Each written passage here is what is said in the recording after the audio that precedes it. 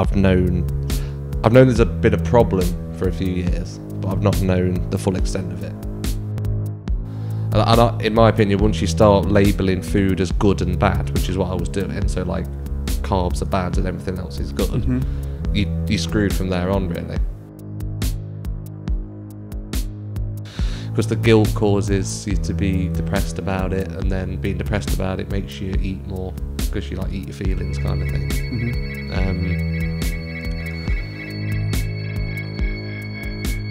And in February 2020, I spent 586 quid. Like, I used to cram all the empty packets and stuff under the seats in the car so that she didn't see them. Yeah.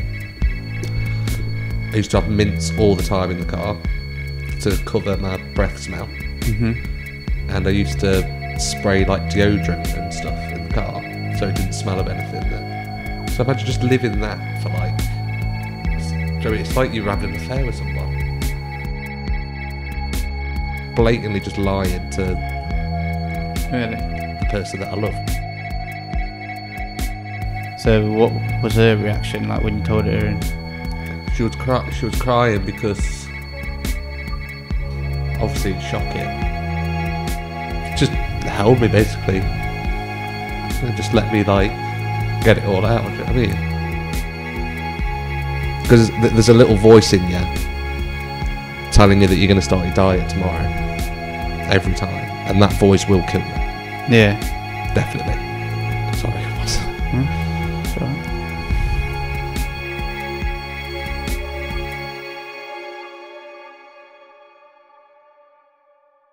Hi guys, welcome back to another episode of the In Brother Words podcast, episode 14 today.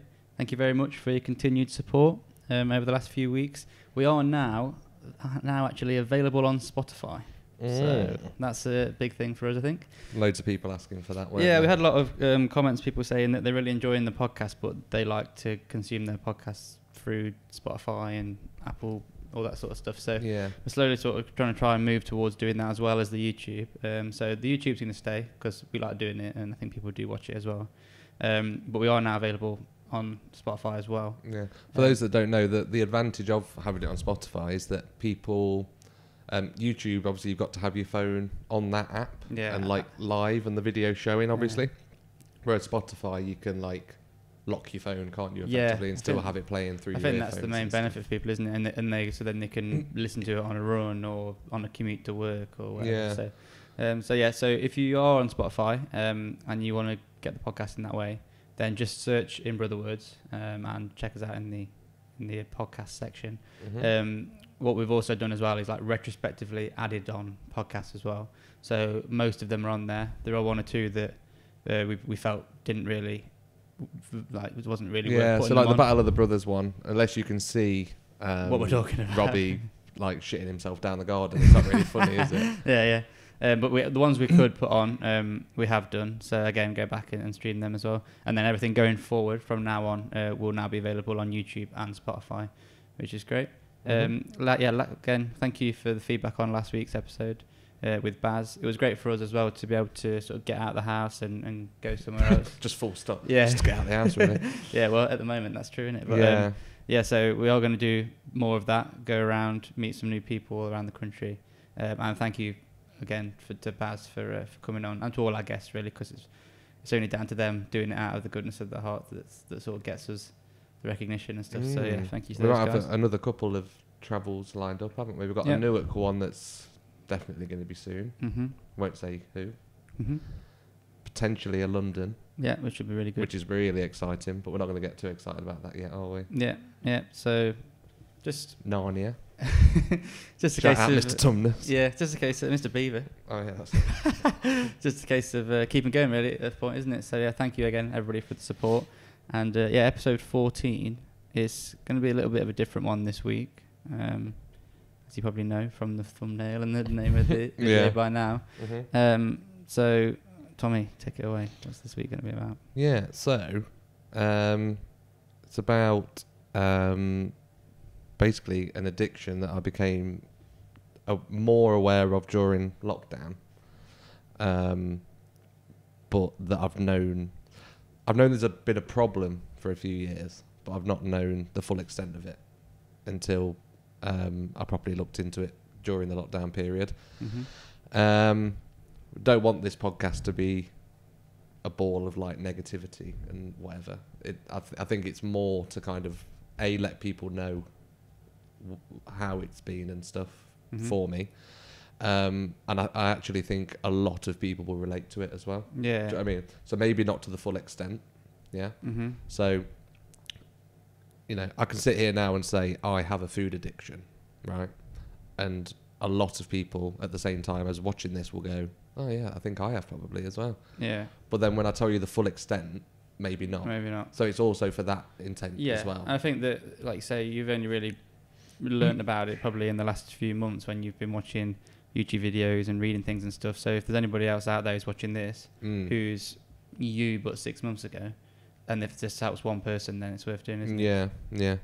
So should we start by doing a bit of a timeline? Because we put some photos up of where I believe it kind of began and what caused it. Yeah. Yeah. So, not the relationship I'm in now with Louise, but the one before. So I think that lasted like 2.5, 3 years. And I think loads of people will be able to relate with this. When you get in a relationship, you put on like relationship weight.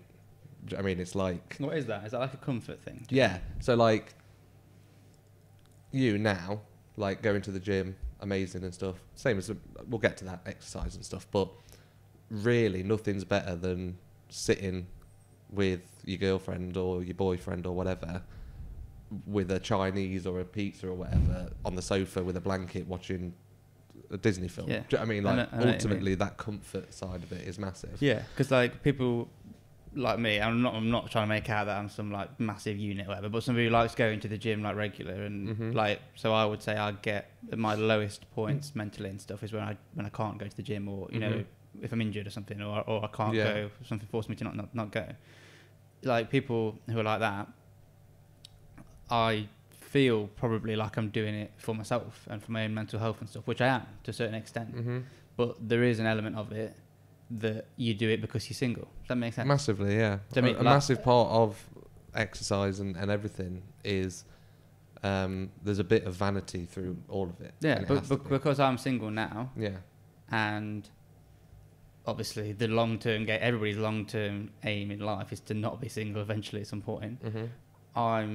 You're essentially like trying to, if you were like selling a product, you'd want it to like look the best it did, and that sounds like awful. So it sounds really vain, but I'm not trying to say, do you know what I mean? I'm not trying to be a dickhead about it. I'm just saying that you're obviously going to try and put effort in your own self and improve yourself when you're single to try and not be single down the line. Like you say, the end game, if you like, of doing all this stuff and getting healthy and everything is that you're going to be able to be in a relationship one day where neither you or your partner cares about that sort of stuff. Do you know what I mean? Yeah. Okay. So what you put some weight on while you were with? Yeah. Just like gradually over time, because that it is hard, because when you found what you think is the one, who are you trying to impress? Exactly. Yeah. That was what was the point I was trying to make. So now I've kind of, and I'm really open with Louise as well. Like even when I'm running now, I am thinking in my head, like when I go to places and when we go to like socialise and stuff, whether I'm with Louise or not, or just out with you lot or whatever, I do want to look good. And that, do you know what I mean? That doesn't mean like, oh, who are you trying to impress? It's like, you want to feel comfortable, you want to look nice. Don't matter if you're in a relationship or not, do you know what I mean? Like, it can be, I want to look nice for you, even if I'm not with you. Do you know what I mean? 'Cause I'm gonna see, maybe if I see your friends out or whatever, I don't want them to think, fucking hell, who's she with? Do you know what I mean? Like, or like if you're going to go to some sort of event together, like a wedding or something, like you don't, particularly like, and I had this situation with my ex-girlfriend who, she didn't live around here or anything, so every time that I met any of her family, it was like the first time they'd ever seen me. Do you know what I mean? And so that's another example where, you know, if you're going to go to a family wedding on their side or something, and you're going to meet new members of their family very like regularly, again, you don't want to turn up looking like a slob, do you? Do you know what I mean? Stuff like that. So yeah, so started to put weight on during that period, but I've always been big. Like we'll put some pictures up here. Like I was a cute baby. Like, he's always had a massive head. Sniper's dream from birth. Sniper's dream, yeah. But I've always been big and whatever, and even through junior school, high school, and whatever. I'll say this now: I've never been bullied for my weight. Yeah. I've never been. It's never held me back in anything. Do you know what I mean? Like I've never. Do you know what I mean? It's not been something that I've sat and cried about. Do you know what I mean? During my childhood. Yeah, I think you were like. It sounds weird, but it might have even helped you in a way because it was like your personality. And this is going to sound like such a classic thing to say.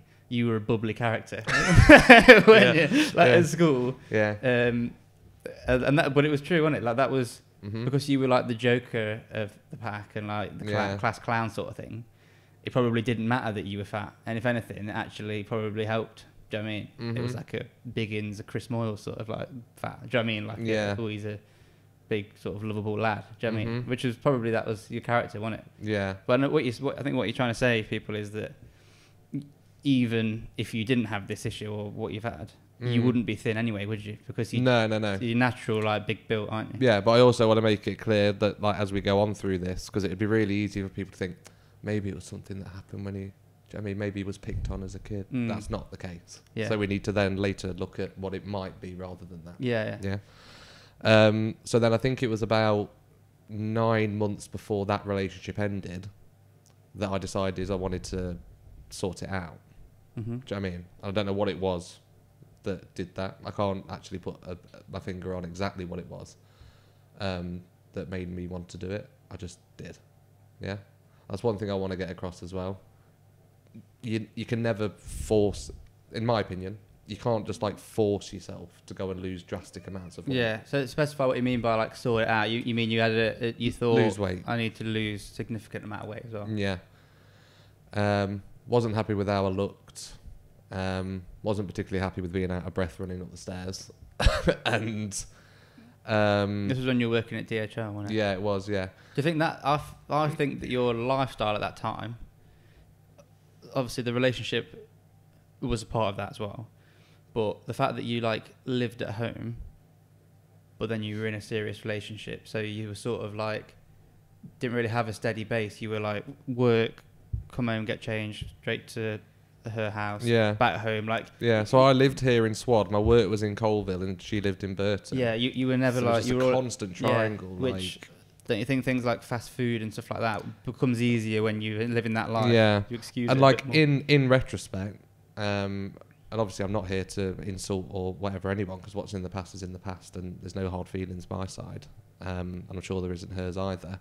But in retrospect, like we were younger and whatever, I probably wasn't happy by that point. Do you know what I mean? So not for the whole relationship, obviously. Yeah. But I think something deep down must have said to me that I didn't feel that was going to be a forever relationship. And a part of me thought, Jesus Christ, like, if I look like this... When I'm single, I'm shafted. Yeah. Really? Again, that might sound vain, but... No, that makes sense. I'm not going to have a roll about with anyone looking like this. Do you know what I mean? Yeah. So, yeah, there might have been a bit of that in it as well. I wonder if it was... Like, you can only really... You're probably, like, connecting the dots backwards, right? Because you're probably saying, right, 9 months before we broke up, I started sorting myself out, and then we broke up, blah, blah, blah. So you're looking back and you're thinking, I wonder if I knew that it was going to end and then get myself into a position to make it end. It could have been the opposite way. It could have been you just wanted to change anyway because of your lifestyle and you weren't happy. And then as you got more confident in yourself, you wanted to be single. Yeah, could have been. Do you know what I mean? Like there's the opposite side. Yeah. There's loads of ways of looking at it. Because I personally felt a few times that as I was gaining confidence, you grew apart from the person. That we grew apart. That's what I mean. Yeah, because I didn't always feel as if that was mutual. I didn't always feel that she was happy for you, that you were confident. Yeah. No, I agree. That's what I'm saying. Like maybe it was that way, but either way. So do you mind saying about like numbers in terms of like what you weighed and stuff? Yeah. So just before at that point, when I lost, when I decided I'm going to start the gym and stuff, so 9 months before that relationship ended, I was 23 stone 9, which is a big tank in it, really. I think it's difficult. It will for shock me people, and especially family, because I've said this, haven't I? Like, you'd never look at me and think I was 23 stone 9. I was big, but 23 stone 9's massive. I'm only 5'11". Do you know what I mean? I'm not. It's not like I'm a big. I think that what the thing that like makes that number really shocking for me is that that's like not far off double me now. Yeah. Do you know what I mean? Like, I mean, I think I'm like 12.5 stone or something like that. Wet through. So like, or something like in that ballpark.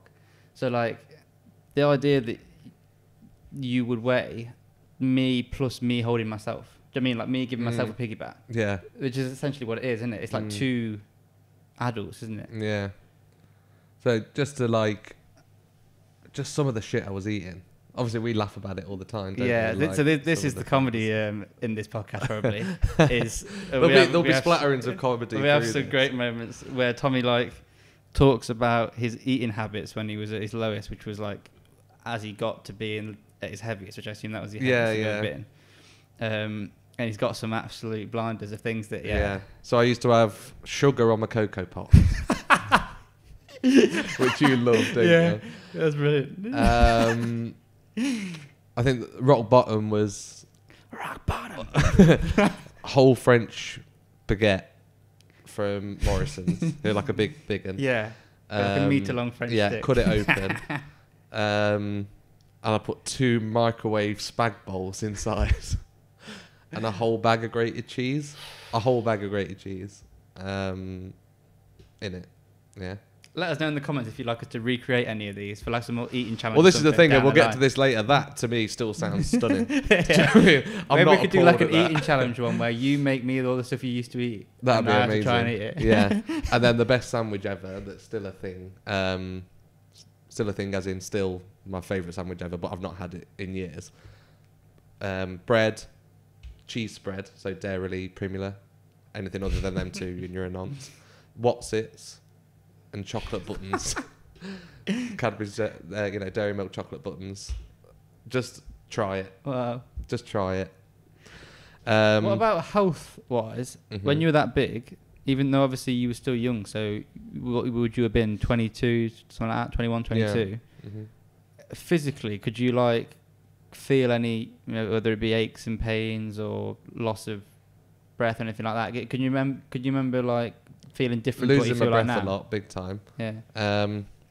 Snoring massively as well. So obviously, Louise will tell you she's only in there. I'd still snore very little though. It's like intervals now. Do you know what I mean? Like before, I was like a walrus. Yeah, it was horrendous. And if you're a snorer watching this and you're big, that's the reason. Yeah. We need to be quite frank about that. Weight is a massive thing with snoring. Yeah. I didn't mention it on the Room 101 podcast because I knew that you wouldn't put it in, but that is bang top of my list. What, snoring? Yeah, like so.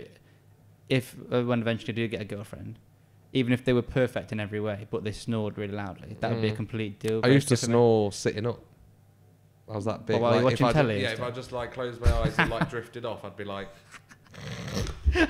Wake yourself up snoring. That's a classic. Yeah. But so what you're saying is that if you're severely overweight and you snore, then that's the first place to look. Yeah, there's no point looking at anything else. And like the time you're eating as well is a massive thing. Oh yeah, because it gives you like sleep apnea, doesn't it? Yeah, I used to eat so a few other things. So like we were saying about going from Swad to Colville to Burton to see her or whatever, there is what I'd only like to describe as the gates of hell going through Colville, where you've got KFC there and McDonald's there. Oh, of course. I remember on at least 10 occasions going to both on one day. After drive through KFC, drive through Burton. That's really sad. Isn't Get to hers and have dinner. Really? Yeah.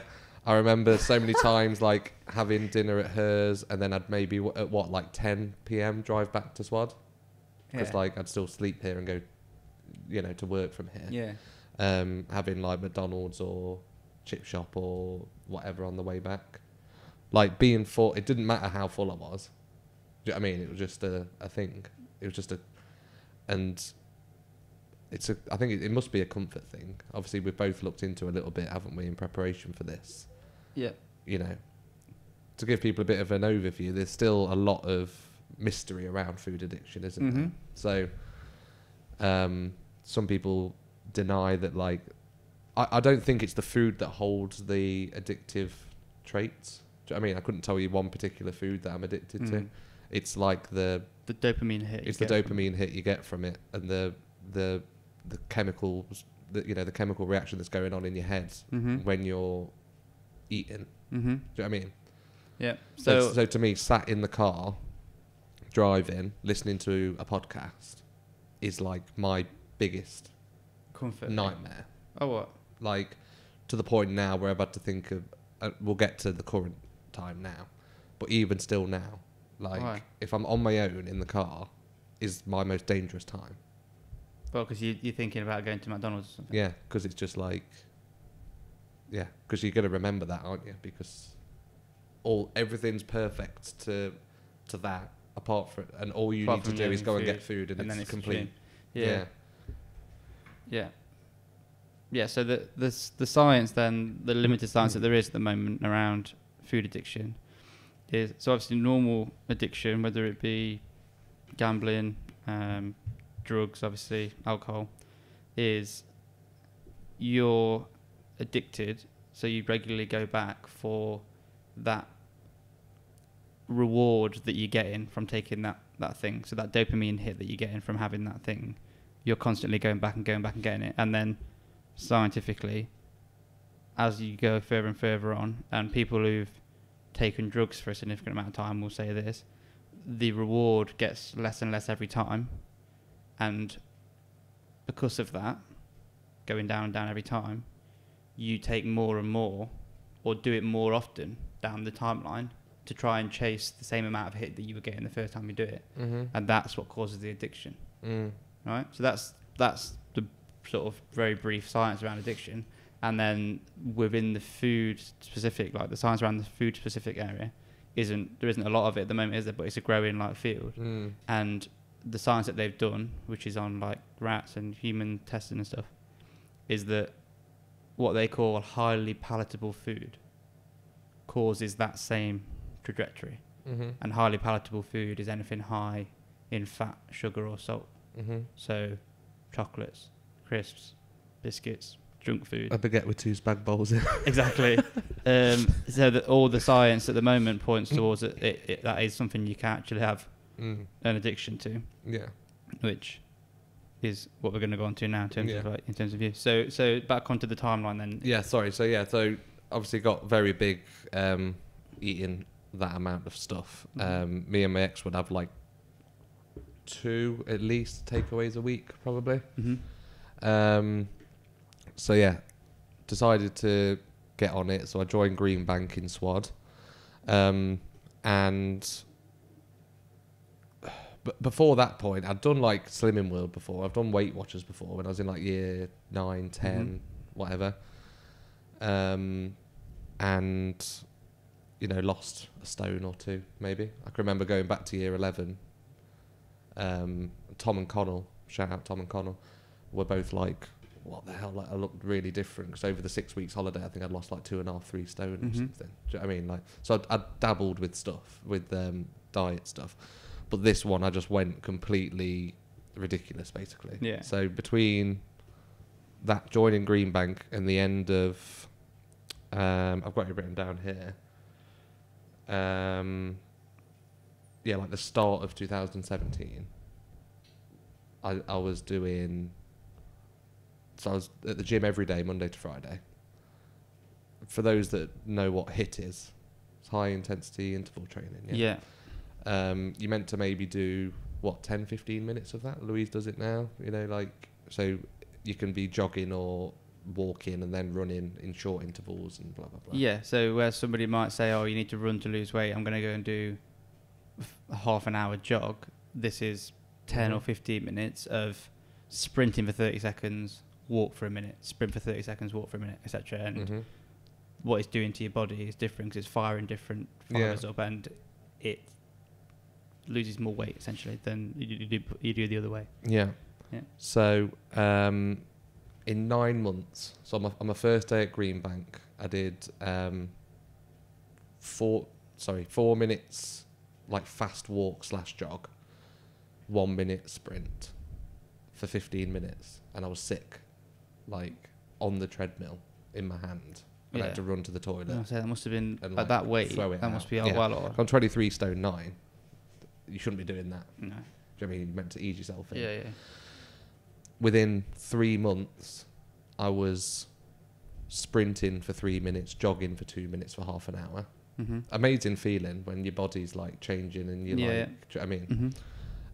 And at the end of the 9 months, I was sprinting for 4 minutes, fast jogging for 1 minute for an hour, which is ridiculous. Yeah. Do you know what I mean? Like I would be faint when I finished. I'd be staggered. I used to like wring my shorts and my t-shirt out in the thingy in the changing rooms. And how many calories were you burning? Like, because on the treadmills, it tells It was you. over 1,000. Yeah, I was gonna say it would have been. Yeah.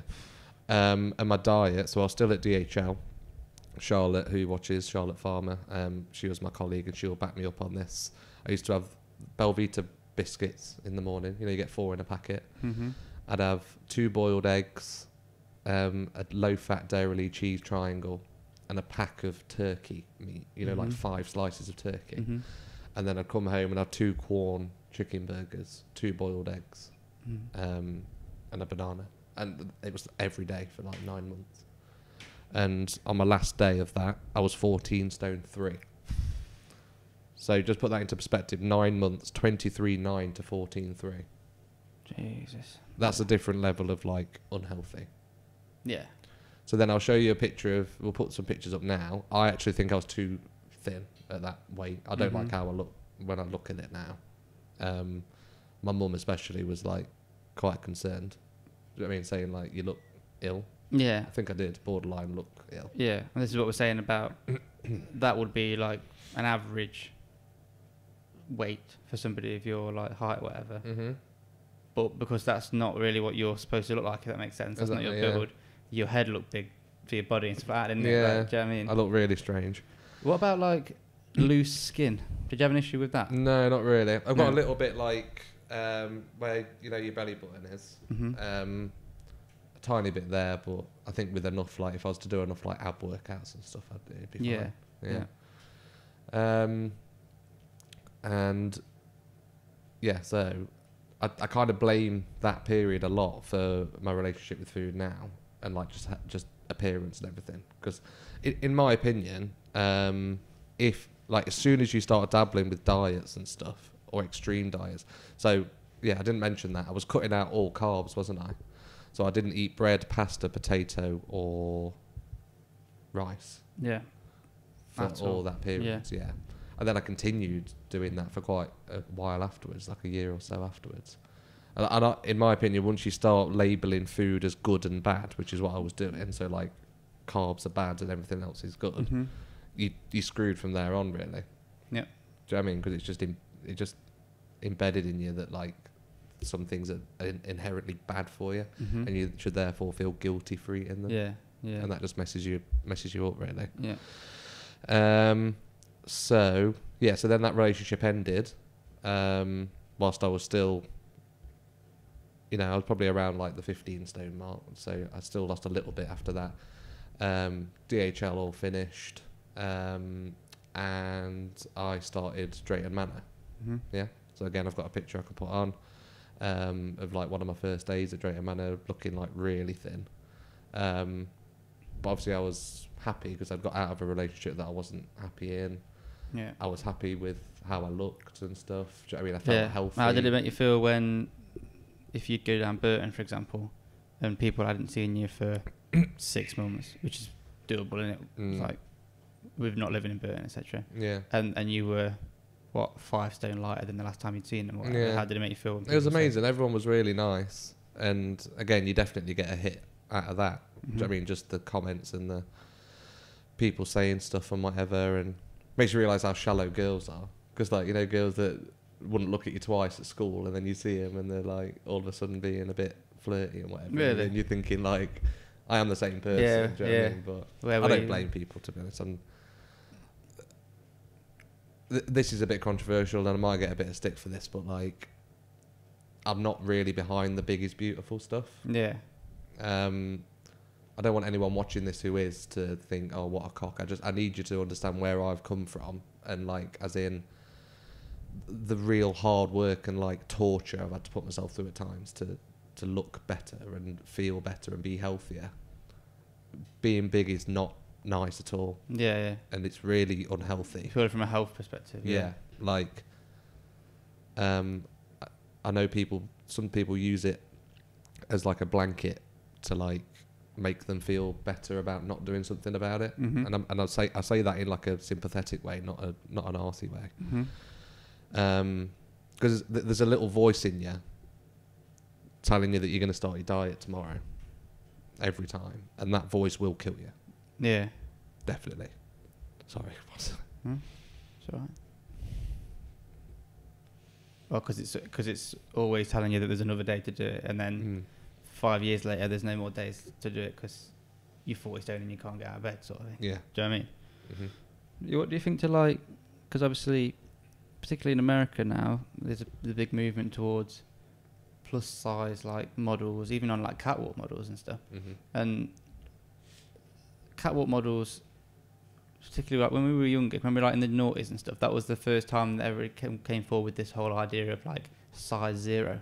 And Victoria Beckham got really thin and everybody was like saying, oh, you know, she looks unhealthy and stuff. And you see some of these like catwalk models that are unhealthily thin. Like everybody would say that it's unhealthy to be that thin. Yeah.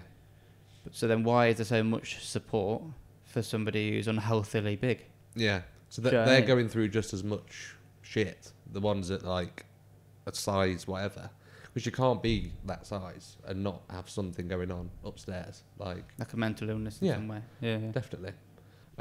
So joined Drayton Manor in April 2017 after DHL. I've just split up with the previous girlfriend, and feeling really happy at that point. And like I say, single. There's a massive like lease of freedom there when you've had 2 or 3 years in like a relationship you weren't too happy in. Eating better, still I was running, not to the extent as I was during that big weight loss, but I was still doing like 3-5Ks a week around Swad and whatever, and just felt good. And I didn't feel like I was fighting any kind of problem. You're still weighing yourself and stuff like that. Yeah. Still weighing myself, but never like. I generally didn't feel as if I was fighting any food urges or anything. Yeah. Do you know what I mean? It was like almost wasn't on my mind because I was just in that routine of like, that's my breakfast. I'll have corn stuff when I get home. There's a canteen at Drayton Manor for anyone who's, any of my old colleagues that are watching.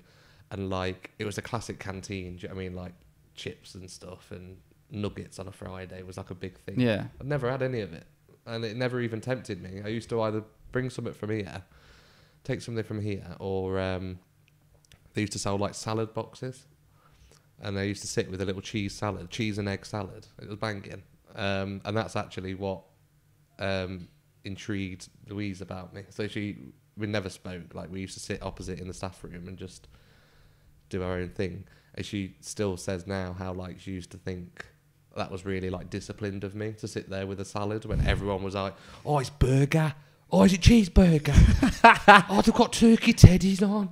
And stuff like that. And like... Was everybody... So we've had the conversation on the Careers podcast about working in an office like I do. Yeah. There's definitely a move. As a career progresses in office, there's also a move towards being fat, essentially, right? So a lot of people who work in an office long term are fat. Yeah. Was everybody fat at Drayton Manor? No, not really. There's a few, but I don't think that was because of the job. If anything, it's quite physical, like as in, you know, a lot of walking about, especially if you're like an attendant. So you could be an operator or an attendant. An operator, obviously, you sat around a little bit, but operators, like you're constantly up and down doing all the harnesses and stuff.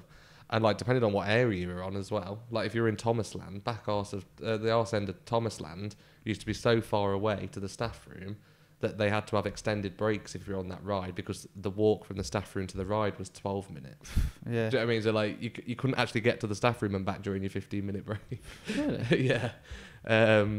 So yeah, all good. Obviously met Louise. And still for some time after that, I was still sticking to my diet and whatever. Moved to Milton Keynes with you, joined the gym.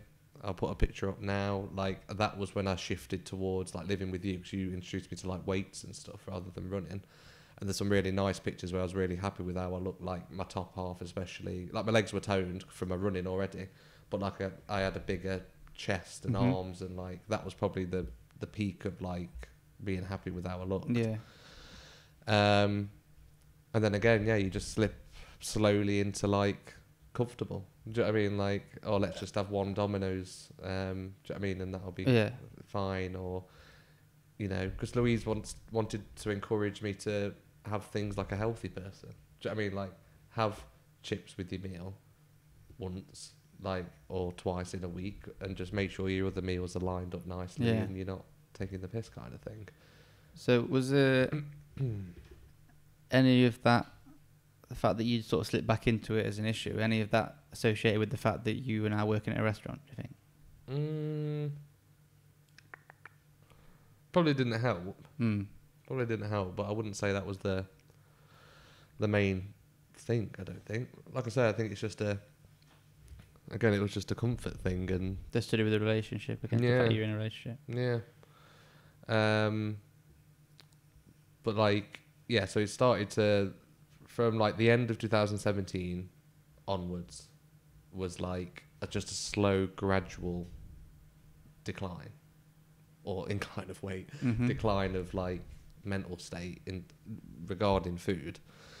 And then I obviously I've never lived directly with Louise until recently, and that makes it easier to be bad with food. Do you know what I mean? So this is the shameful bit, really, that like all along she thought I was still being disciplined with it.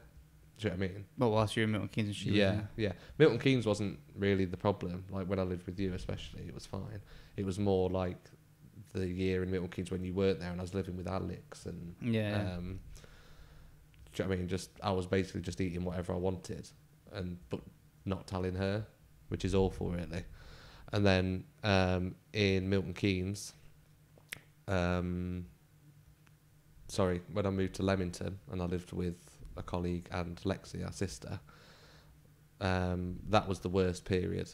So we moved to Leamington in April 2019.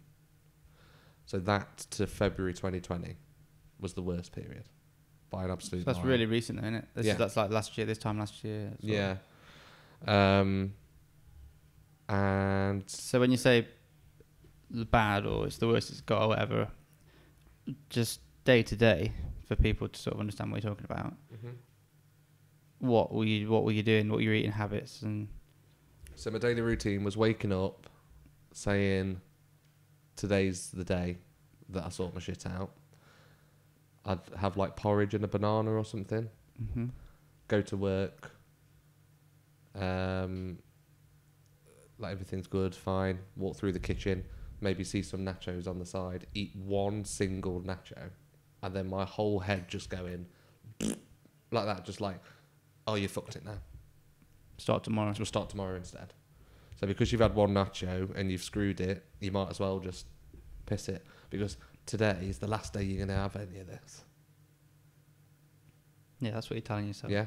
So I'd have like burger, chips, whatever at work. Drive. Let's say it's a day that I'm not going to Louisa's. So finish work. Maybe grab. So Louise will say, "Oh, what are you cooking tonight?" And I'll say something like, "Oh, I'm gonna get steak and salad." Really, it's like pizza. Do you know what I mean? Not tell her. Go home, eat it. Definitely have dessert, like flapjacks, yum-yums, whatever. Just my like weaknesses, basically. Eat all that. She'd be like, "How was your steak?" I was like, "Yeah, really good, thank you." Do you know what I mean? Like, blatantly just lying to really the person that I love. Do you know what I mean? Did you ever like send her a photo of food that weren't yours? No, but there was a few times where like, so like I ordered Domino's once, and because I just wanted to sit and eat it and enjoy it and watch like something, I told her that I was going out on a run for like 45 minutes, or like doing a Joe Wicks thing. Do you know what I mean?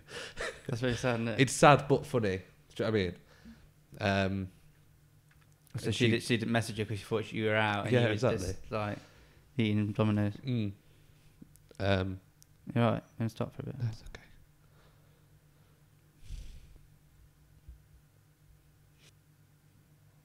Or like I thought, what about times where like I've told her that I'm out on a run, but really I'm like in the car going to like a drive-through or going to get food. Like what if I'd have like crashed or something?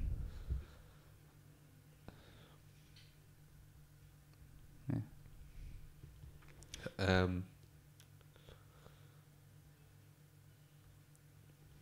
And then if it was like a day that I was going to see Louise, I'd maybe like eat stuff on the way to go into hers. So then you could eat normal at hers, and because you wouldn't be hungry because you'd already eat before. Exactly. Yeah. So if we had something healthy, she'd be like, "Oh, I've ate that, and I'm full, and I'm not eating any. You know, I'm not pestering her or saying like, oh, I really crave this bad stuff in the evening." So to her, that was good. Do you know what I mean? Like, proud of me for doing that. But really, it was because I'd satisfied that craving on the drive there. Yeah. So, were you putting weight on then? yeah, of course I was. But because it was slowly over time. Yeah. Do you know what I mean? And like, we still used to go to the gym together and stuff and do weights and whatever. Mm-hmm. So it wasn't all just drastically piling on. Do you know what I mean? It was just over time. And if it was like, I used to cram all the empty packets and stuff under the seats in the car so that she didn't see them. Yeah. I used to have mints all the time in the car to cover my breath smell. Mm-hmm. And I used to spray like deodorant and stuff in the car so it didn't smell of anything. So imagine just living that for like, it's like you were having an affair with someone. But what were you? I think some people will be wondering like why you were hiding it from Louise. Do you know what I mean? Like, what were you worried that she was going to say or do? Or because you know, if you were just like eating crap and you just like this is the difference I want to get across to people at the start when I said, oh, you might think you've got a food addiction as well. Being a foodie is not having a food addiction. Yeah, liking food isn't the food addiction, is it? If you're one of these that like just can't turn down a biscuit when someone offers it, like that's not a food addiction. Mm-hmm. If that was the case, I could just say, Louise, I'm in a right fat fuck at the minute. Mm-hmm. Like, sort me out. It's knowing that it was something like a massive problem, and that's really hard to admit to anyone, innit? I didn't want it to be ashamed of me. Going through all that massive weight loss before, like that's, you know, she fell in love with that. Do you know what I mean? Yeah. Well, because when you first met, you were 5 stone lighter than you are now. That's what you were thinking at the time. I mean, do you know what I mean? And then you're thinking, is she gonna not want to be with me anymore and stuff like that? And that's not the case. Like, I don't mean she fell in love with that light version of me. Yeah. She fell in love with like the commitment and strength that takes. Yeah. And like the other side of it, like as in, I've never been diagnosed with being depressed at all. Mm-hmm. But how you feel when you're in that cycle, it can't be far from it if it isn't. Mm-hmm. Do you know what I mean? It's like, because the guilt causes you to be depressed about it, and then being depressed about it makes you eat more because you like eat your feelings, kind of thing. Mm-hmm. Because what you're chasing that, whether it's a minute or 2 minutes or a second of high, whatever it is, of you enjoying the food. Yeah. And then it's 10 hours of regretting eating it. Yeah, exactly. So yeah, that'd be my like routine really. And then you go to bed, and then I'd watch like videos of like inspirational stuff. So like Joe Rogan talking about diet and addiction and like keto diet. Yeah, just generally like inspirational stuff. And I'd go to bed feeling like, right, genuinely this is it now. Like and that would be it. And then that it was just that every day. Wake up, still feel like I'm on it. Eat one little thing, and then throws you off. Yeah. So you said like when you were with your ex-girlfriend for however long it was, 2 years, you were happy and just doing your own thing, eating what you wanted, but it didn't matter. Yeah. And then you had an all of a sudden bang, I need to sort this out. What was the difference between that, I need to sort this out, and the one you're having in your head every day? Do you know what I mean? Because the one you're having in your head every day, you're not listening to. Because I needed to. Because I knew that first relationship wasn't the one. Yeah. And so I needed to sort something. Whereas this one, you know, I know I'm going to be with Louise forever regardless. Do you know what I mean? And I know she loves me however I am. So it's harder to like... It wasn't a necessity. You have to find another reason to do it. Do you know what I mean? And that's really difficult to do. Because to drag yourself out of an addiction is like a really hard thing to do. Do you know what I mean? Anyway, isn't it? Like, we all know that. But when relationship and love and stuff isn't really a factor in it, like, that's a major card you've removed from, like, the deck of, like, support. Do you know what I mean? Like, it's... You mean you've lost, like, a big reason to sort yourself out? Yeah. But, like... Because then you're thinking, like... Okay, so I'm only not struggling with food and stuff when I'm not with someone. Am I just like destined to be alone and that's it? And then that's a horrible feeling as well, and that adds to your depression and stuff. Do you know what I mean? Like, is being alone the only thing that makes me feel like a normal person with food? Yeah, I know what you mean, because I've been single for like, coming up for 2 years now. In that 2 years' time, I've definitely been healthier, more disciplined, and achieved more in my own personal life than I have in the 22 years before that. Yeah. And that's because there's an element of being single that makes you completely selfish. Like, you're only there doing it for yourself because you've got no one else to do it for. Yeah. Do you know what I mean? And another reason why I knew that I was depressed during that time as well, so mainly, like I said, the Leamington time, up to February 2020, if I wasn't starting work till 4, I'd sleep till 3. This is what I was saying It about... doesn't matter what time I went to bed, whether I went to bed at 11 p.m. or 3 a.m. in the morning, my curtains would be drawn and I'd be lay there in the dark, sleeping, until my alarm went off an hour before my shift. Yeah. So 3 p.m, the sun's shining on a Saturday, and I'd just be opening my curtains with my pyjamas still on.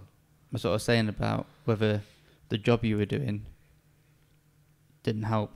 And people would think that what I mean by that is you work in a restaurant, you're surrounded by food all day, temptation, it doesn't help. I didn't mean that. I meant like purely working hours, the lifestyle, schedule, and the lifestyle of it. Yeah, like, I think it's not the cause, but it's a massive influence. Yeah, because if you're doing a finish on a Friday, for example, so you're there until what, 2 a.m. And then you're not back at work until 6. You're doing the Saturday night then, rather than what would potentially be deemed as a healthy thing to do, which would be sleep until 10, 11, get up, have a healthy like breakfast, maybe do something with your day, go gym or something, watch some football or whatever, go back, get changed before you go to work, like make a day of the Saturday.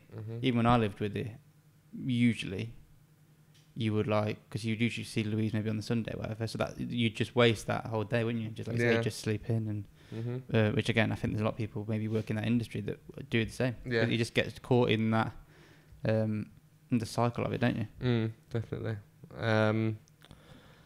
So yeah, the peak of it, February 2020. I'm going to split this nicely on the screen for the viewers, because it will make a lovely, aesthetically pleasing thing. But I broke down. So I used to hide my banking stuff from Louise because of all the bad stuff that was on there. Yeah. So like if I was paying on Apple Pay or whatever, like I purposely like not want her to see the screen because, like, you know, it comes up with your latest transactions. And stuff. So I've gone through it, and in February 2020, I spent 586 quid.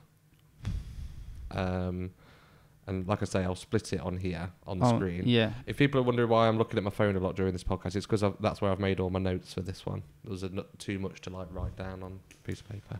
So almost 600 quid in a month. So it was mainly Greg's, Krispy Kremes, Starbucks. You might think, oh, Starbucks isn't bad. It is if you're having like caramel frappuccinos and donuts and stuff. You know what I mean? I'm not nipping in for a skinny latte. Yeah. McDonald's, absolute nightmare. Just stuff like that really. And the big one was like Sainsbury's and Co-op. So you might not think that, but I could go into like Sainsbury's, get like a couple of sandwiches, crisps, chocolate, yum-yums, muffins. You know, like you can buy a lot of stuff for like a tenner. Yeah, I'm gonna say it's a tenner. Yeah. So obviously that's really bad to the point now where we're like, you know, because we're doing mortgage stuff now, and like thank God it's all fine now. I say fine, like we'll get onto that later. But in the back of my mind, I'm thinking like if a mortgage advisor was to look at this and think what the hell's going on. I'm more than happy to admit that before lockdown, it was just like payday to payday kind of thing. Yeah, you're living by. But a lot of people will relate to that. Yeah. Do you know what I mean? Not to have like debts and stuff is a rarity, isn't it? Yeah. Do you know what I mean? Which I haven't had. It's just like didn't have any savings. Yeah, I didn't have savings. Yeah. And then moved. Yeah, so like if I had a train, let's say I had a conference or something in Birmingham, I'd get on the train at Tamworth, get something from the Tamworth train station, like a bacon sandwich or something. Again, Louise at this point still thinks I'm eating no bread, pasta, rice or potato at all. Really? Yeah. She used to sit on her phone and like help me look for meals that didn't have carbs in them because she wanted to cook for me. Like, how sad is that? But I'd go straight out of the house and eat McDonald's or Domino's or something.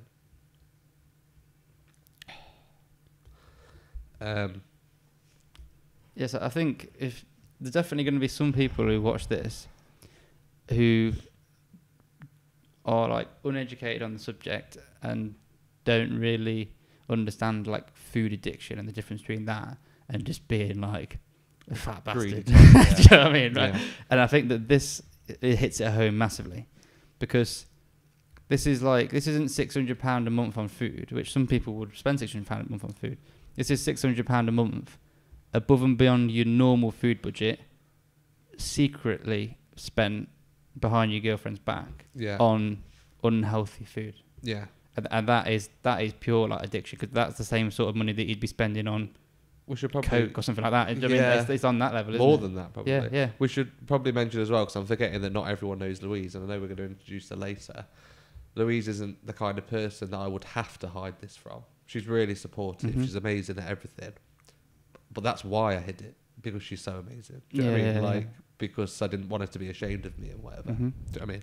So then, I'd get the train to New Street. New Street is an absolute monopoly of bear traps for me. Yeah. So you've got a Krispy Kreme shop, not a store, a shop, right? Yeah. I used to buy like a pack of 3 from there. I think they're like £6. Are they donuts? So this sounds donuts, yeah. I don't, and just smash the lot, like all of them in one go. Then you've got a Greg's in there. And then you've got McDonald's on the ramp that we spoke to about with Baz last week. Yeah. So just an absolute plethora of doom in there.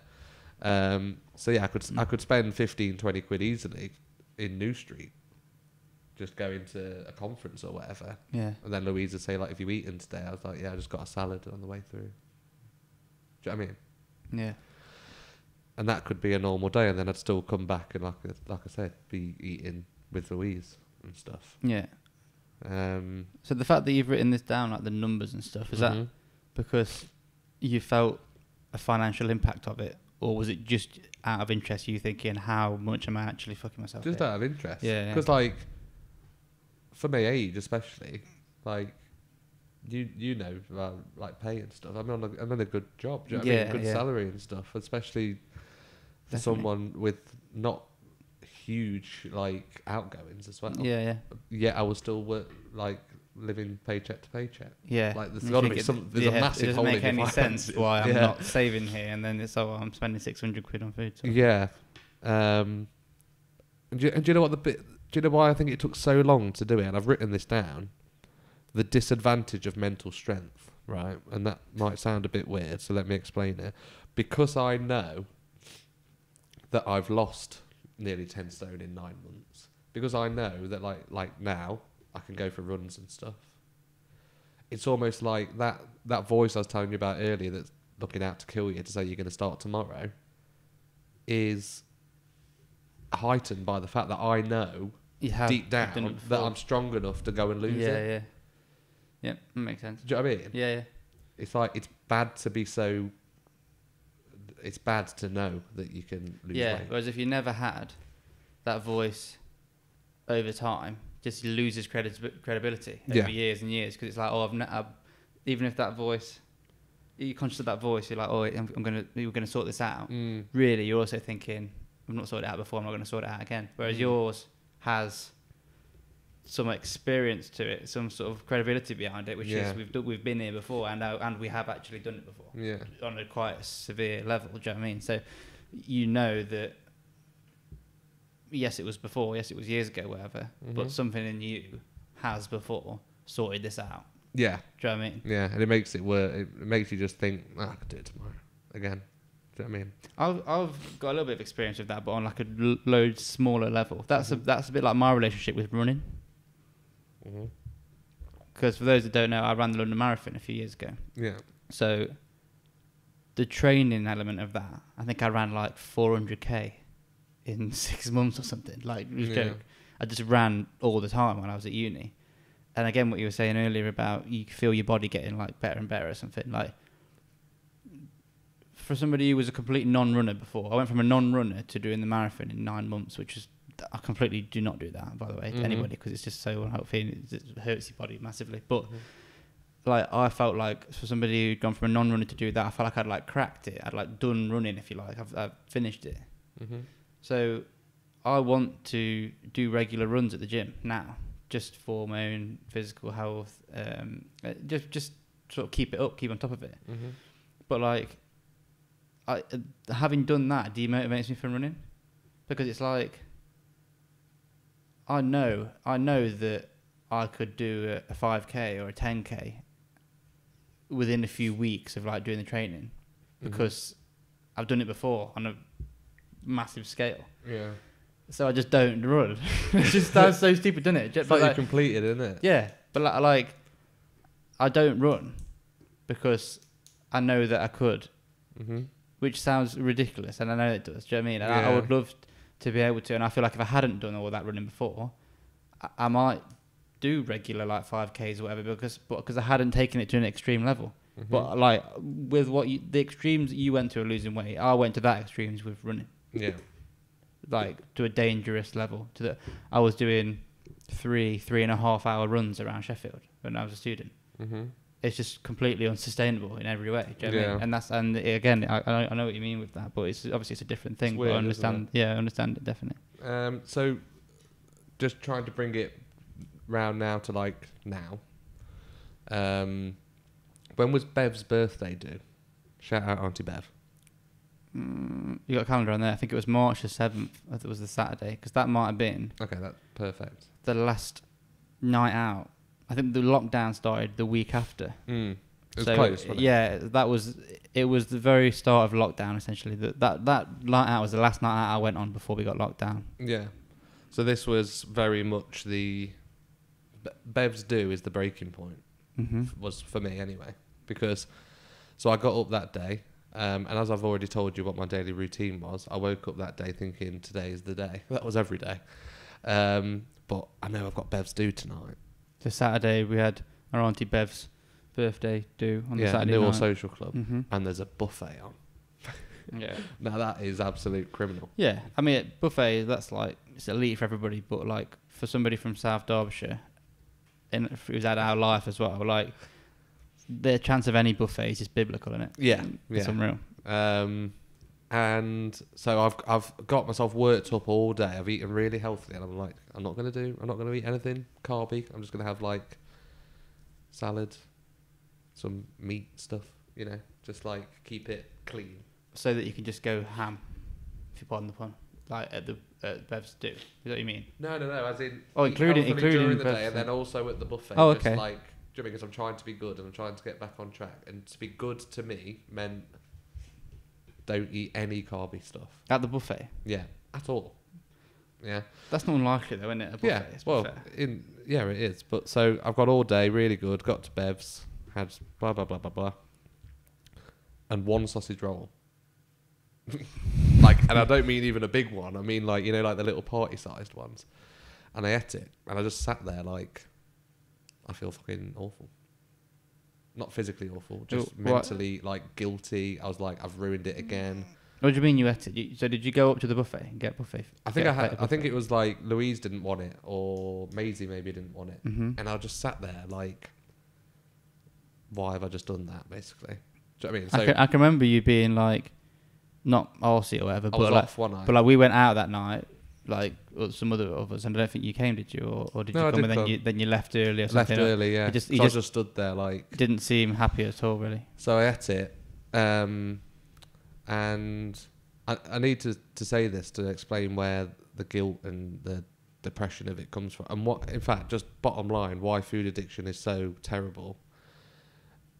You don't sit there thinking, "Oh, I really want bad food," and that's why you feel sad.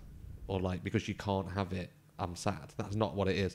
It's the fact that the food addiction has your whole life on strings at all times. Yeah. And it's the loss of control. Yeah, your mood is dedicated. Yeah, it's sat there thinking, why is that ruining my night? That's the bad part of addiction, and that's actually what the problem is. Do you know what I'm saying? Why am I sat here thinking about, what I'm eating next Tuesday? So your mood and how you feel about life in general, your mental health, is all dictated by your relationship with food. Yeah. And I know I'm not alone on that, and I also know there's other people who'll think that's weird, but then they can't go a day without smoking a joint of weed or whatever. That is the same thing. Can't go on a night out without doing coke. Exactly. Yeah, it's exactly the same. So. But anyway, so yeah, I ate that sausage roll, went in the toilets at the social club and threw it up.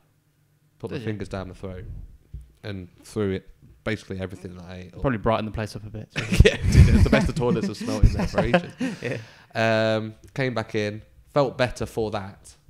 But because it brought you back down to base level. Yeah, I felt like I was at good again. Yeah. And I was almost gonna go a whole day without eating anything bad. Which is ridiculous. I'd only had salad and porridge in the day, which isn't enough, by the way. No, it's not. Yeah, threw that up, but that was that's a massive red flag because I'd never done that before. Yeah, but then you start going down the line of things like bulimia and actual eating disorders. But then I did look at that. Bulimia is more or it seems to me. Obviously, I've not experienced it. That it's kind of.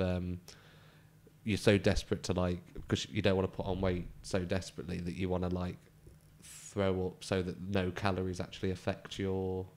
Is that right? Do you know what I mean? So you're not actually taking in any of the calories of stuff. You still get the satisfaction of eating it, but I would assume so. You just eat whatever you want to eat, yeah. And then you just that might sound similar to what I've done, but mine was I know that little sausage roll weren't going to make me put on weight. That's not the reason I did it. It was more for the mental side. Okay, yeah. Because I know that if I think that's okay, I'll probably just try and eat shit later. Yeah. Because I'll have said, oh, it's another day scrapped off. You're going to the splash van or something. Yeah, exactly. You would, wouldn't you? Yeah. So yeah, that was the big turning point. There's a picture of me. We'll put this on. Remember in the taxi, that selfie we took. Mm-hmm. I'm not putting that on. Happy and smiling. Yeah, go on. You got to. Behind the eyes on that picture, even I can see it. I just really didn't want to be there. I was really sad. I think it's really weird, right? That you've mentioned that because I had this conversation yesterday about a photo on my Instagram, right? Yeah. You know when you know that you weren't happy at the time. Yeah. And some people would look at that photo and think, it's a normal photo. He's happy. but because you know that you were and you can see it, and I told the girl I was talking to about it, and she said, "Oh my god, yeah, you can see it like behind your eyes." So there's I think the second ever photo I ever put on Instagram. It was me and our good friend Jim. Shout out Jim. We were on a Christmas bar crawl around Swad, right? If you remember, because I got Instagram like about a week before Christmas 2018, and that photo was taken within about a week of when I broke up with my ex, who I'd been with for 4 years, and it was like a big serious relationship. And that was like my first sort of night out or day out, I suppose, like being single with like a group of lads, and they were all great. Like they go on a bar crawl anyway, Jordan's mates, and they had invited me to go along with them. So I felt really grateful that they like let me come and stuff. But it's certainly that time was one of the lowest I've ever felt in my whole life. Like it was, I also felt awful. And the photo is just a nice like selfie. It was just like smiling. Yeah. But you look at it now, you can see like I look completely like broken in it because I was. It's like when people have committed suicide and stuff, and you go on their social media. Have you ever experienced that? But you can tell the face. Yeah, and you can but only because you know what they've done. You wouldn't know it. Yeah, it's only when you say respectfully look back at it. But yeah, I know what you mean. Yeah, so that was March, and then very start of April we went into lockdown, didn't we? And I just what was it? What was the snapping point?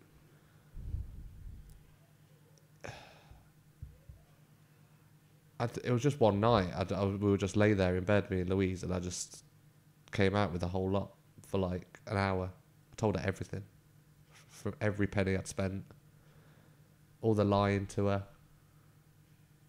I mean, all like the weight gain, just the full extent of the problem. She didn't know that I felt addicted and stuff. I think I must have read some stuff and watched some videos and actually linked it all to like, this is a genuine big problem. And obviously that Bev thing I was on high alert from that stage. And do you know what it was? They shut McDonald's.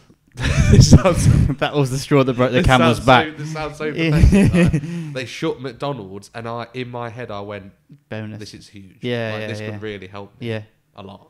It's just mad, isn't it? Yeah, it is mad. But I told her, and it, we're gonna see Louise in a minute, but how amazing she is to like. Fucking hell, sorry. Yeah, what was the response then? Because it's quite shocking. I've heard little bits of this before, but just to let everybody know, like some of what Tommy's said so far and what he's saying, I've not actually heard much of this before. So, and it's quite shocking, obviously really sad, like thing to hear. So, what was her reaction like when you told her? And she was crying because obviously it's shocking. And that you hadn't told her. Yeah. But how amazing of her to like hear that I've lied to her for so long, but not to be mad at me at all. Do you know what I mean? Just to like, just held me basically. Just let me like get it all out. Do you know what I mean? Yeah. And I know that it was horrible for her as well. But that was even more motivation for me then to sort it out, which I did, because like I had to prove to her that it wasn't in vain. Do you know what I mean? And that like once I've told her, I can sort it, and that I wasn't lying to her to hurt her. Do you know what I mean? It was just because I didn't want her to be ashamed of me, basically. And then from there, so I was 18 stone 3, and then now I've written it down here, 15.6. So again, I put pictures up from the start of lockdown, and now I'm much healthier. Do you know what I mean? So I've gone from XL clothes and 38-inch waist jeans to 34-inch and medium clothes, which is a massive. Do you know what I mean? It's amazing, and just pictures and everything. Like, I just feel so much better in myself. Yeah. Actually having a jawline. Do you know what I mean? Like I put the picture on the In Brother Words Instagram page of like from episode 1 to now. Do you know what I mean? You can see a massive difference just in that alone. But what about like your relationship with food and stuff now then? So what's your situation? It's still hard. I haven't had, do you know what I mean, one of these big blowouts, you know, a bad one, you know, when you sit and, you know, I've not lied to Louise about anything, basically, is what I'm saying. And that's, you know, that's been helped a lot by Louise. So like we were having like monthly treat days where she would literally just let me eat a ridiculous amount. Do you remember? Yeah, I think I think this might be a good point to bring Louise in. Yeah. Because I think we can talk about what's been going on in the last couple of months, what the plan is going forward and stuff. I think that might be nice to bring that in with Louise, do you think? Okay. Hi. Hey guys, it's Nicole. So in the timeline then, we are sort of mid-lockdown now. So he's had his epiphany. He told you about everything. Mm-hmm. So from your point of view then, how was it to hear everything? It's difficult because in the back of my mind, I think I always knew that something was different. Mm-hmm. But to actually kind of hear it, it was quite a relief, really. And obviously, because bear in mind, when we were first together, he obviously told me about his dramatic weight loss and everything. Mm-hmm. You know, and kind of as you've probably already spoken about, like being in diet culture, it's always difficult. Like, even experiencing it myself, you never get out of it. Mm-hmm. But it was really nice, like, to hear, and I was just really supportive. And then obviously to hear kind of, I don't know if obviously you've spoken about like the hiding food and everything. I was quite sad, actually. It was quite sad to hear that, like, he didn't feel maybe confident enough to kind of open up to me about it, or he thought that I would judge him about it. Because obviously we've been together a long time, you know, I'm going to support him, but obviously I know kind of it was a much bigger thing for him than perhaps I thought. But just from then I was just like, I'm just going to support you with it. And obviously, as I said, you know, kind of dieting and going through weight loss myself, you know, it was nice. We can help each other, really. Yeah, so what's your experience with that then? So okay, so it was weird, actually, kind of the same time, you know, we were working at Drayton Manor 2017. That was my second season. I think around that point I was at my lowest weight. Like, bear in mind, kind of over the last few years, I've only lost about 2 stone compared to, say, like Tommy's weight loss. But I was kind of struggling with food as well. Like, I was severely kind of restricting. I only recently told Tommy this, actually, but there were quite a few times where I had to kind of go home from Drayton Manor because I was so fatigued because I wasn't eating enough. Okay. Like, I just thought it was illness, but actually looking back, it was because I just wasn't eating enough. Like, did you not eat at the canteen either then? No, I refused. I was saying how it was one of the things that attracted you to me, that I used to have the cheese salad. I loved it. I was like, oh my God, I'm not the only one that brings my own food in, because obviously everyone was eating like the chicken nugget Friday. I just got this image of a canteen where everyone's got like turkey Twizzlers, and then there's just 2 solo people, you two, sat eating like egg salad, rolling their eyes at them. Then you just look over, do you know what I mean, and your eyes meet or something, and like at last plays. And I was just there like with my Tupperware box. Sorry, I was just there with my Tupperware, like, you know, bits of chicken, broccoli, spinach in it, and everyone there with their chips and nuggets. I felt so like isolated. I said like the frenzy on a Friday, like, it's nuggets, it's nuggets day. It was just like, oh God. And then obviously, because where I was on the carousel at Drayton Manor, if any of you know where that is, the amount of people I could just see walking past and then walking back with their food, and I was just thinking, oh, I couldn't live like this, like day in, day out, obviously. But then I actually remember the first time I properly saw Tommy at Drayton Manor, and obviously I was coming on my break and he was sat there with a cheese salad, and I was like, wow. I was like, wow, someone else who's like quite conscious, because obviously, bear in mind, he was at probably like his lowest weight at this point. I was like, wow, there's someone else who's like kind of really conscious about their health and diet and stuff. And I think that was a massive bonding point for me and Tommy. Like that was a lot of our conversations. Do you remember, like when we first spoke on Facebook? Is that what it was on Facebook? Yeah, and we spoke a lot about like weight loss and everything. So I think that's where we bonded. We both like keep each other on the straight and narrow. Yeah, like we need each other for that big time. Yeah, do you know what I mean? So absolutely. Louise works. Your job is like a mental health worker. Yes. So I'm just wondering if whether or not, because of your own personal experience of the diet side, and also the fact that you work in a mental health job, you're almost like the perfect person to have as a partner in that situation, aren't you? So have you got any experience of other, like, within your job of like food related mental health problems? Or? It's a way of gaining control where you've lost control perhaps in other aspects of your life as well. That's what they say kind of a lot typically with like, anorexia, like binge eating, bulimia. It all stems from gaining control, because, you know, if you've got control over your diet, you know, you're exerting control over something, perhaps where you've not got control elsewhere.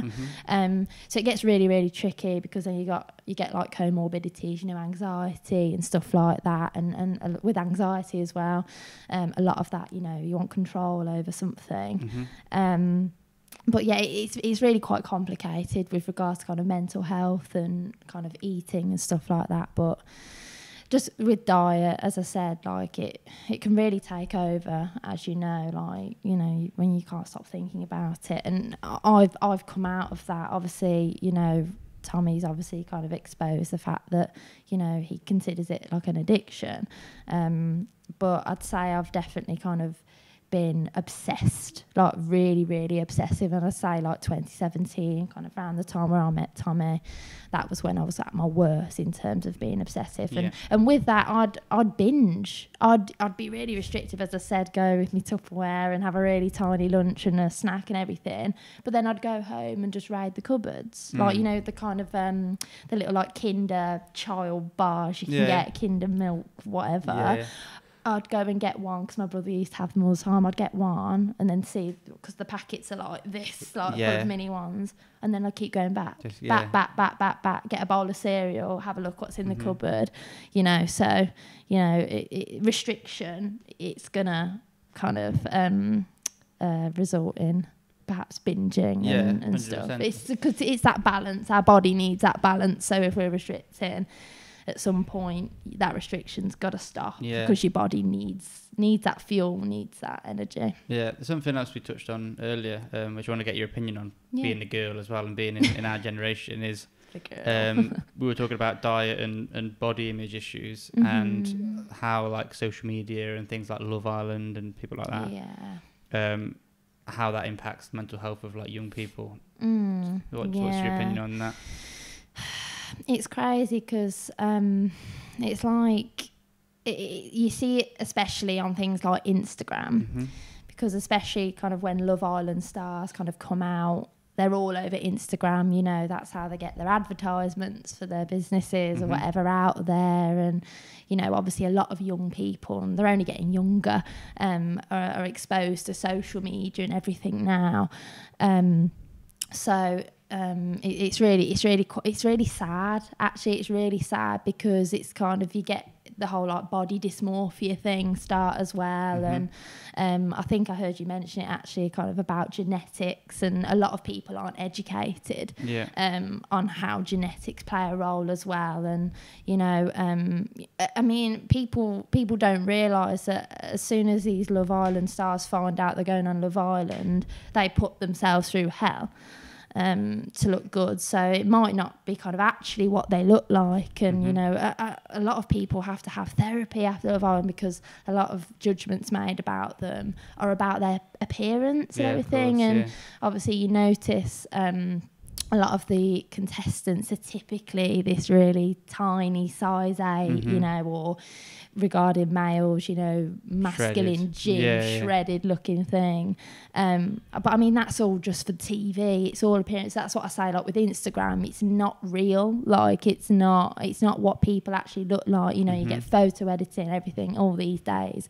So, I mean, there's times I've had to come off Instagram. I've got friends that kind of have had to come off social media, because it all gets too much sometimes. It's this comparison culture. And like it's just I don't think there's enough kind of education about that side of stuff. Yeah, like there should 100%. be in schools, like conversations about this, you know, about social media, the effect of social media on mental health, and things like that. And don't get me wrong, I watch Love Island. I really like it. We've watched it together. You know, it's good. It's good TV. But kind of the effects of it. Yeah, it's good TV when you're coming at it from the knowledge that it's not real. Yeah. Which you are. Whereas absolutely. It's the fear that people are watching it without that knowledge. That's scary, yeah, isn't it? exactly. And I think it should be something that, especially like young people, are educated on. Yeah, I don't think it'd be nice to see somebody who comes off Love Island and be quite big, so like Molly May or someone like that, then go and... What a woman. What a woman. Every time Louise sees a picture of her on Instagram, she just goes, what a woman. I love Molly May. Don't you think it'd be nice to see somebody like that, though, like front some sort of nationwide campaign for kids about how social media is not real, and, you know, yes. comparing a photo that is actually taken to the one that eventually goes up, or how angles work and lighting. You and should how do all that. those sort of things You work. should for a year completely shred yourself, really unhealthy, go on Love Island, win, and then go back to normal and say... It's all bullshit. Yeah, definitely. I mean, don't get me wrong. I'm seeing a lot more now on the internet about, you know, how social media, like what you see on social media is not necessarily real, what's going on. So I think the conversations are starting, but it's actually kind of sliding it into a curriculum and making it almost compulsory, something to talk about, because obviously, you know, we've noticed increase in kind of mental health conditions, you know, disordered eating, anxiety disorders, this diet culture, fitness culture, you know, gyms are packed with young people. I mean, I've been to my local gym and seen like what looks like 14-year-olds. I think. Yeah, I've got the same at my gym as well. I was actually, I just thought to myself, oh my God, like the gym was the last thing I thought of. Like I didn't even think of it. I didn't even probably know what it was like back then. Yeah. So it just shows actually that like these TV programs, you know, these kind of role models as such are having an impact on our younger generation. Yeah. It needs to 100%. kind of be tackled. Yeah. So if you want to sort of go back then to sort of the timeline and carry on. Yeah, so obviously after I told you about everything, we then started to look at what we can do, because what I was eating, and then having the one treat day a month is what we used to do, wasn't it? Yes. We Sorry, let's just quickly touch on the one treat day a month, and that's why I wanted to wait until you came in to talk about that, because some of your meals are quite funny, aren't they? Really? Yeah. So let's go to the first treat day then. So First treat day. What did we have for breakfast? we had Wasn't it like a 4 rounds of egg and bacon sandwiches. Yeah, I hate that you say rounds. Well, it's around the Toast. bread, isn't it? It's Just around. do you mean 2 'cause- sandwiches? 4 slices. it's because of he bread. eats it in 3 Right. minutes, has So- a minute break, and does it again. For anyone that doesn't understand that, it's 2 egg and bacon sandwiches, essentially. Yeah, a round is 1 piece of bread, so 2 rounds Yeah. is a sandwich. How deep this podcast is, and we're arguing about. Is, because I can't stand it when he says it. Yeah, so if Right. someone says I'm Sorry. going 12 rounds with Mike Tyson, they only mean 6 sandwiches, really. That's it. Yeah, so that, and then what was the sweet thing? Did we have a pan? No, we had. Didn't you buy some frozen pancakes? Yes, I had a whole pack of Bird's Eye frozen pancakes, 8 pancakes. What did I have? Brioche, chocolate brioche rolls you had, and then I also had one of them. Yeah. So I think I had 2 brioche rolls and 2 sandwiches. Yeah, and then And I decided to pause there. and for dinner I had. Did we get was Dinner or lunch? lunch? I had like a big packet of crisps, wasn't it? Like a huge one. Yeah. 24 flapjack bites. Yeah. And I think that was it for. You know, I didn't want to go too hard. And then dinner was that Tamworth Kebab House. What was dinner? Yeah, because it was after Bevan Miles's. No, was it McDonald's when I threw it up? No.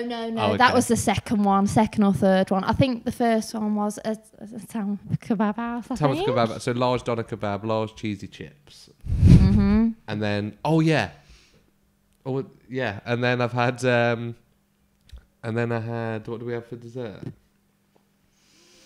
It all blurs into one, to be honest with you. Yeah. We probably just so- had picky bits. So the idea was be really strict in the week. Really strict. I started my running again, which was the best thing I've ever done, just mentally and everything. And it makes your eating, it makes them addictions and cravings go away a lot easier because you're just focusing on your running and how good that makes you feel, and you know that if you start to eat badly, it affects your runs as well. Do you know what I mean? Like your runs get harder if you're eating crap. So it's really good.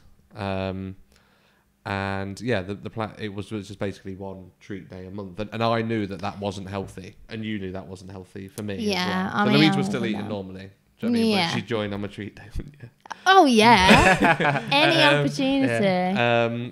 And I knew that wasn't healthy, and I knew that wasn't a long-term fix. We both did. However, I was dropping 4 or 5 pounds a week. Yeah. Do you know what I mean? So like big changes. Better than a tenner a day, isn't it? So I knew that, you know, short just for now, because it was making me happy and making me lose weight during lockdown, carry on doing it. And then it was only probably a month or so ago, wasn't it, that we changed the rules a little bit, because I did feel as if my mental mindset and stuff had drastically improved. The reason it's better now than it was is because I'm not hiding anything, and everyone knows the full extent of how bad it is, and Louise knows the full extent of how bad it is. So when you're not hiding something, you can work at ways of looking at it, can't you? And like Louise has taught me some like CBT stuff, you know, like mindfulness and this little thing. So like if we're out and there's like something really tempting, and like you're starting to like really want it and get annoyed about it or sad about it, like there's little things you can do, like physical things you can do to like take your mind off it and stuff. And it really does work. Like what? Any like literally that. So that's one example. Or there's like let's explain what you're doing for the Spotify. Just tapping my 2 fingers on my forehead really quickly. There's something I read up on it. It's something about like, you know, you've just focusing all your senses on that one little thing that you're doing on your head. That it kind of makes you forget about the one. Yeah, exactly. Yeah. I said one. It's like the 5 senses technique, didn't I? It can be really helpful to kind of bring you to the present moment. So, for anyone who's interested, so essentially, when we get like consumed with quite negative thoughts, really quite racing, overwhelming thoughts, like perhaps saying your situation, you know, thinking of all different foods, you know, what I could eat, I could eat this, could eat that. The 5 senses technique is what we call a grounding technique. So it's like a healthy distraction from, say, negative, overwhelming thoughts in your mind to actually what's going on in the present, and kind of how you involve your 5 senses in that. It's like you think you're like 5 things you can see in front of you, you know, 4 things you can hear, 3 things you can smell or touch, you know, 2 things you can touch, smell, and then 1 thing you can taste, because it's forcing you to pay attention to what's going on now, rather than focusing on what's going on in the past or the present. Because obviously a lot, when we think quite negatively or you're anxious, it's either things that have gone on in the past or what's going to happen in the future. So those kind of techniques kind of force you to focus on what's going on. I'd say that's the most helpful one. I still use that. Do you use that now? Yeah. But in what situation would you use that? So like I said, in the car I was saying earlier that like me alone in the car driving to work and back is the danger territory, because that's where all the bad stuff was happening, eating and stuff. So I can just be driving along and do that. Do you know what I mean? And I'll feel fine. What 5 things you can see? Yeah. Just like, right, so steering wheel, the shop I'm driving past. KFC, McDonald's. KFC, McDonald's, go! You know, what can I hear? Like the road or the cars, traffic lights. Yeah, stuff like that. And it really does work. Just puts you in the moment, I suppose. Yeah. And breathing techniques as well. You've done that. Yeah, not just applied like to the food kind of stuff, but just general day to day. Yeah, because the week, I don't class myself as, you know, like now and in general life, I don't... I wouldn't say I suffer with that kind of thing. I have my moments, but the week before reopen of work, the restaurant, I was terrible. Yeah. It's the worst I've ever been. The stress. Anxiety and stress. Yeah. The first time I've ever felt anxiety like affect me physically. Yeah. Like I was getting pains in like weird places, like tight chests, couldn't breathe properly. It was just horrendous, wasn't it? You were definitely not yourself. So I was like, I was feeling sick every day, and I was like, I need to go to the doctor. Yeah. And then the day we opened and got back to normal, just every pain and sickness went. Like, Yeah. it's weird, isn't it? Yeah. But yeah, in terms of where I'm at now, I don't want all family and friends watching this, like, treading on eggshells around me. That'll be the biggest thing that upsets me, like, if that was to happen. Because I don't need you to, like, act any differently around me. Do you know what I mean? I don't want anyone to be like, oh, I daren't offer him a biscuit. That's not what it's like at all. Yeah. Someone offering me a biscuit and me saying no isn't a problem. Like, I'm not going to be depressed or whatever feeling that. No. Because now I've got it more under control and I understand it and blah, blah, blah. It's fine. It's more stuff like, so Mitch took me to Costco. Uncle Mitch. Shout out Uncle Mitch. And it was, like, amazing. Really good. I've never been. It was superb, like, the amount of stuff and whatever. Yeah. But it was just so overwhelming, wasn't it? Yeah. Then I got back to Mitch and Lindsay's and opened up to them about it, about all this. And cried in front of them and everything. Yeah. And that's what it's more like. It's more like that situation at Costco made me realise how much control it had over my life, because I was constantly just like panicky and like, oh my god, all this stuff. I've never been, so I can't don't have. know what you're talking about. Do you know what I mean? Was it like cakes? Yeah, there's just loads of nice stuff. Isn't there? Everything you could possibly think of, they have at Costco. Yeah. So I didn't cry at Mitch and Lindsay's because I'm like, I really wanted a donut. I'm gonna have a donut. It wasn't that. It was like, just to let you know, like, I had like mini panic attacks / overwhelming in Costco, and this is the reason why. Yeah. Do you know what I mean? That's the upsetting. That's what addiction is. This is how it's affecting my life. Mm-hmm. And I've just accepted it as something that I live with and Yeah. deal with. I'm never not going to want to just eat everything because it's in there all the time. Yeah. But you just have to find ways of living with it. And how I look now, I'm actually happy with, probably for the first time in a long time. That's good. And other people say that, don't they? And you and whatever. Like, I don't want to be thin. And what's your diet at the moment then? So are you restricted anyway at the minute, or? Well, what do we do? So we do? have one meal of a week, don't we, where we have a bit of a treat, so we'll maybe go out and have like a dessert and a main of whatever we want. So like we went to Pizza Express, didn't we? Yeah. And I'd like pizza, and then we got a dessert from Sainsbury's or something. Yeah, so we kind of, Tommy prefers to kind of keep it together. So if we go out for a meal and kind of have a pudding, he prefers to keep that on one day. Yeah. So it's just like, or like, this is my indulgence for the week, and then the rest of the week I can stay on track. Yeah. Do you know what I mean? Mm-hmm. I know what I mean. It's like with me, I like eat healthy in the week and then be a bit more relaxed at the weekend. Yeah, that's literally me. Yeah, and it that's has to me. be on my day off as well. Yeah. Because if it's on a day that I'm working, let's say I'm starting at 4, if I had like a big dirty breakfast with Louise in the morning, there's too much danger that I'm then going to go to work and think, oh well, I've eaten that this morning, I can just eat one. It's like my cheat day today anyway. I need to almost so be like supervised. Do you know what I mean? And I'm not ashamed of it. That's one major thing why I'm about to put this out to however many people are going to watch it. Like, I'm not ashamed of it. It's just, it is what it is. Do you know what I mean? I'm not particularly keen on drinking. Like, when I go on a night out, I will obviously, but we don't drink at home. Yeah, I think lockdown, like the whole lockdown situation, has really kind of reinforced kind of, you know, drink isn't actually like that important. Yeah, I think we had one. I think we had like 2. No, let's say 4 maximum. We probably had 4 cans of cider each during the family 4 quiz months night of lockdown. And that's it. Yeah, so drink, like, not addicted to drugs, not addicted to gambling, haven't got any money problems. Do you know what I mean? But this is my thing. I just want to like own it. Yeah, but sometimes I'm proud of it, and that sounds really weird. It's that I'm proud of the fact that I've identified it, know that it's a problem, and like looking at ways of living with it. It should be, but are you going to, obviously, because if you are alcohol, you can alcohol addict, you can, you know, go to AA, and the same for like drugs and stuff. Are you going to get some like proper professional like help? Do you think you need to? Yeah, I've spoken to you about it, haven't I? Yeah, At the moment, I feel like the techniques Louise has taught me and like just being more open about it is helping me in general.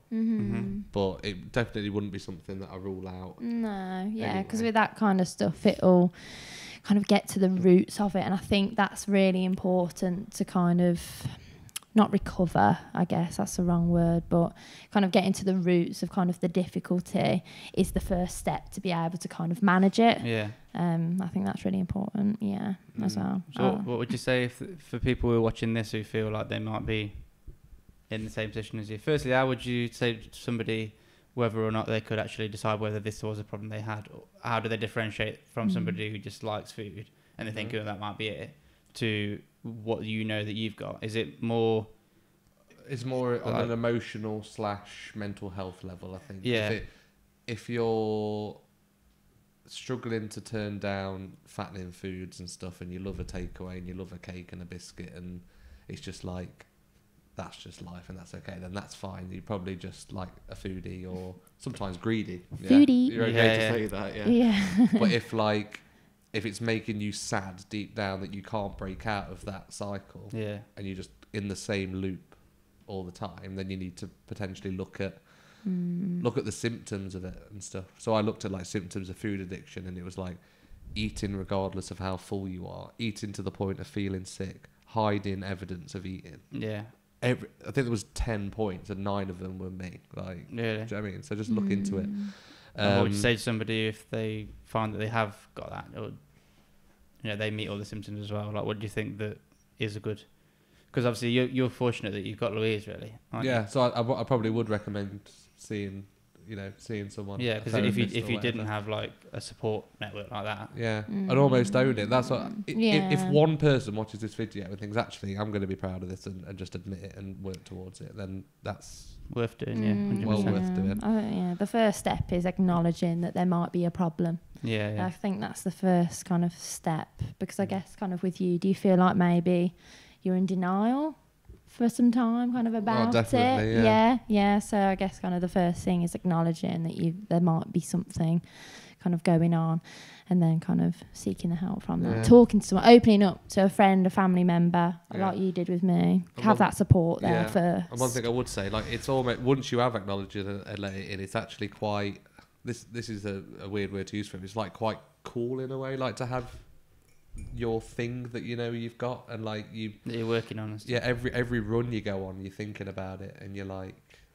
I'm doing this to better myself and to keep this away. That's good, It's kind of good when you find your Achilles heel sometimes, rather than it like hiding away from you. Sweet. All right, so we'll wrap it up then. Yeah, Domino's now. Well, I'm grateful that I know it's obviously must be difficult for you to talk about. It's a horrible thing to talk about. So I'm sure everybody watching as well is grateful that you've. No, I'm glad I spoke about it, because I know there's going to be friends watching, family watching, colleagues watching, and that should show the full extent of how not ashamed of it I am. Yeah. I mean, and I hope that helps some people. Yeah. So. And thanks, Louise, for coming on as well. Let us know if you want to see Louise back on as a guest at some point down the line. Don't hate me. We could do a full interview one day about Tommy. Tommy would be out of it, and me and you could just sit and slag him off. We could do a Mr. and Mrs. thing. That'd be cool. Wonderful. So thank you for watching, everyone. That was episode 14. Please like the video if you've liked what you've seen. Like I said, it's a different tone to what we usually do, isn't it? But I still want it to be a feel-good thing ultimately, so please like, subscribe. Plenty of more good stuff to come. Are you laughing at like and subscribe?